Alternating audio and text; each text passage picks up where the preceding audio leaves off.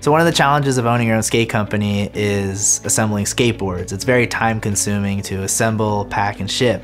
So one day I got a call from my son, and he got a really big order, and he asked me for some help assembling the boards. And I thought, heck no, I'll just build him a robot to do the assembly instead. And so when I showed up, he had this amazing system that was assembling these boards super fast.